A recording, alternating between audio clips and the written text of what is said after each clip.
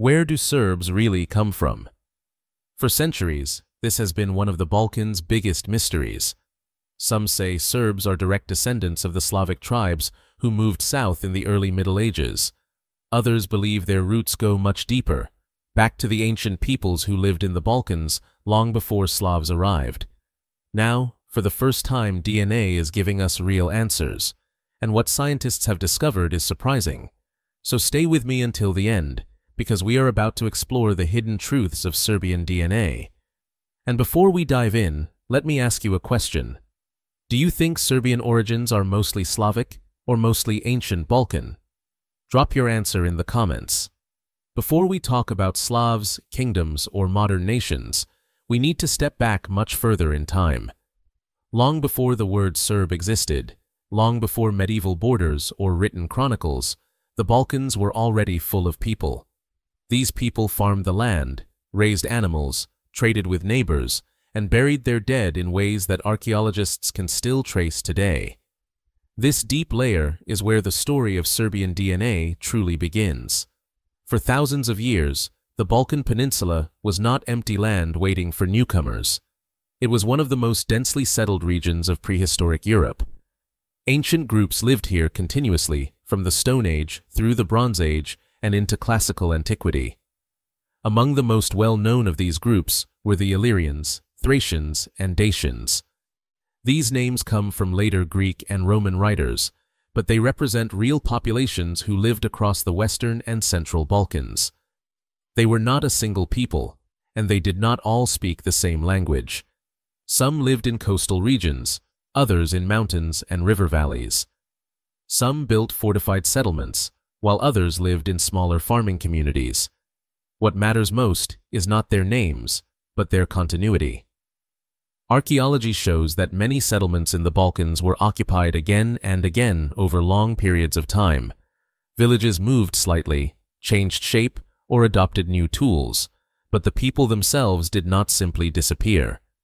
When new influences arrived, they mixed with what was already there. This is important because it challenges an old idea that history is made only by replacement. In reality, history is often made by layering. New cultures arrive, but older populations remain beneath them, adapting and absorbing change. Genetic studies support this picture. Ancient DNA taken from prehistoric Balkan remains shows clear links to modern populations in the region, including Serbs. This does not mean that modern Serbs are the same as ancient Illyrians or Thracians. It means that parts of that ancient population survived and became part of the genetic foundation of later groups. The arrival of Slavic-speaking groups in the Balkans during the 6th and 7th centuries is one of the most important chapters in Serbian history. It is also one of the most misunderstood. For a long time, the popular story was simple. Slavs arrived, replaced the local population, and created new nations. This idea fit well with older nationalist histories, but it does not match what archaeology or genetics shows today. The Slavic migrations were real. Groups from regions north of the Danube moved south into the Balkans during a period of political instability, especially as the Eastern Roman Empire struggled to control its borders. These groups brought a new language, new customs, and new social structures. However, migration does not automatically mean replacement. Most historians and geneticists now agree that the Slavs did not arrive as a massive, unified population that wiped out everyone before them. Instead, they arrived in waves, often as smaller groups, settling among existing communities. Over time, Slavic language spread widely. Language spreads faster than genes. A local population can adopt a new language within a few generations, especially if it brings social or economic advantages. This process has happened many times in history and does not require large-scale population replacement. Genetically, modern Serbs clearly show Slavic ancestry. This is an important part of their DNA. But it is not the only part. Slavic ancestry blended with older Balkan ancestry rather than replacing it. The result was a mixed population that spoke a Slavic language but carried deeper genetic roots. This blending explains why South Slavs, including Serbs, are genetically closer to other Balkan populations than to Eastern Slavs from farther north. The language points one way, while the deeper genetic layers point another. Before the Slavs arrived, the Balkans had already spent centuries under Roman rule. This period left a strong cultural and administrative mark on the region, but its genetic impact is often misunderstood. In the Balkans, Roman provinces were built on top of existing communities. Roads, cities, and forts were constructed, but the rural population remained largely local. Many Balkan men served in the Roman army. Some rose to high positions, and several Roman emperors were born in Balkan provinces. This shows how deeply integrated the region was into the empire. Yet Roman rule did not involve large-scale settlement of Italians replacing locals. Instead, Roman influence worked through administration, law, and infrastructure. Latin and Greek became important languages of power, but everyday life in villages continued much as before. When the Western Roman Empire collapsed and the Eastern Roman, or Byzantine, Empire continued, the same pattern remained. Political control changed, but the population stayed. Genetic studies reflect this reality. While there are traces of Mediterranean and Southern European ancestry in the Balkans, they are relatively modest. They represent contact and mixing, not replacement. The Roman layer added to the genetic landscape, but it did not erase earlier foundations. When scientists analyze modern Serbian DNA, they look at patterns across the entire genome and compare them with both ancient samples and modern populations. What they find is not a simple answer, but a clear one. Serbs cluster closely with other South Slavic populations, which confirms shared history and migration. At the same time, they also show strong genetic continuity with ancient Balkan populations. This combination is one of the most consistent findings across multiple studies. In simple terms, Serbian DNA reflects three main layers. The first is a deep Balkan layer that goes back thousands of years, long before written history.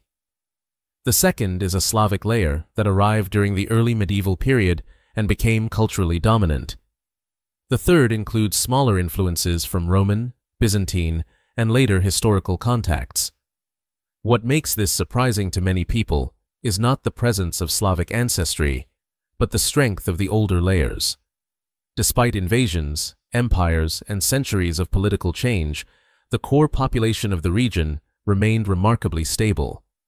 This does not make Serbian DNA unique in Europe, but it does place it among populations that show strong continuity rather than repeated replacement. Similar patterns are seen in other mountainous or geographically complex regions. Another important point is that DNA does not support extreme claims from any side. It does not show that Serbs are purely Slavic, nor does it show that they are unchanged descendants of a single ancient group. The truth sits in between. It is a story of mixing, adaptation, and survival. As DNA research becomes more visible to the public, it has also become part of larger debates about identity in the Balkans. This is especially true in regions where history is deeply tied to questions of belonging, borders, and cultural memory. Serbia is no exception. While genetics can help us understand population history, it is often misunderstood or misused when it enters public discussion.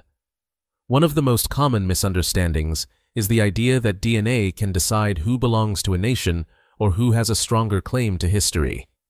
In the Balkans, this way of thinking has fueled arguments between neighboring peoples, including Serbs, Croats, Bosniaks, and Albanians. Each group has its own historical narratives, and DNA findings are sometimes pulled into these stories in selective ways. For Serbs, modern genetic studies show strong overlap with neighboring South Slavic populations, along with deeper Balkan roots that are shared across the region. This does not weaken Serbian identity. It explains it. Identity is built from language, culture, religion, and shared history, not from isolated genetic markers. Another important point is that ancient DNA does not belong to modern nations. The people who lived in the Balkans thousands of years ago had no concept of today's borders or ethnic labels. Trying to claim them exclusively creates more confusion than clarity. Genetics works best when it is used to understand connections, not to draw lines. Geography plays a major role in why Serbian DNA shows such strong continuity over time. The Balkans are not a flat, open landscape. They are shaped by mountains, rivers, valleys, and natural barriers that have influenced how people moved and settled for thousands of years. Much of the Serbian landscape consists of hilly and mountainous terrain. These environments tend to support smaller, stable communities rather than large-scale population. Villages often remained in the same areas for generations, with limited movement in and out. This kind of settlement pattern helps preserve genetic continuity over long periods. When migrations did occur, they were often absorbed into existing communities rather than replacing them. Newcomers married into local populations, adopted local practices, and became part of the social fabric. Over time, this creates blending rather than disruption.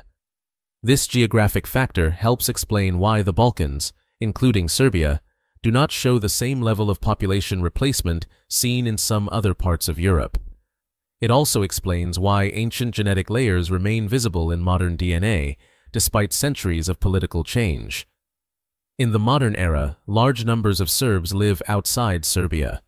Migration for work, education, or safety has created Serbian communities across Europe, North America, and beyond. This raises an interesting question about what happens to genetic identity when people move far from their homeland. Genetically, the answer is simple. Migration does not erase ancestry. Serbian diaspora communities still carry the same deep genetic layers as those who remain in the Balkans. Over time, new mixtures will form, as they always have, but the older foundations do not disappear. What often changes more quickly is cultural expression. Language, customs, and traditions can shift within a few generations, especially in multicultural environments. Yet DNA continues to reflect older histories long after daily life has changed. This highlights an important truth. Genetics is not about purity or preservation. It is about memory. Serbian DNA carries the memory of ancient Balkan populations, Slavic migrations, imperial eras, and modern movement. It tells a story of continuity through change, both at home and abroad. In this way, the Serbian diaspora is not separate from the Serbian genetic story.